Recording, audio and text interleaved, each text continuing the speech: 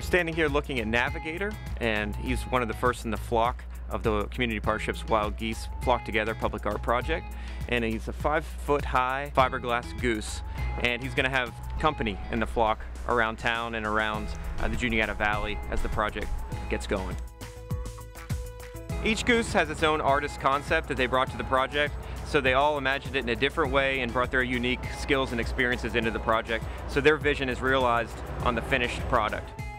There are currently 4 geese in the flock, and we're going to be added to that number throughout the year and into 2020, ahead of Goose Day 2020. So we have at least a dozen more signups, and every day we get good news on other groups and organizations, individuals want to get involved.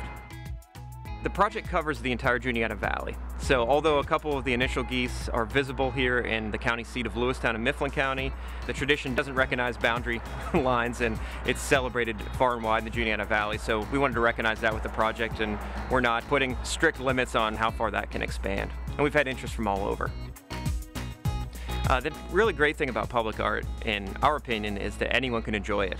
So not only have the artists done an amazing job, and it's a fun thing to see, kids have loved it, but it's also something that anyone can really enjoy. And there are also some benefits that have been shown of having projects like this in your community, so people will come in and maybe they'll go grab a cup of coffee or eat locally while they come to see it.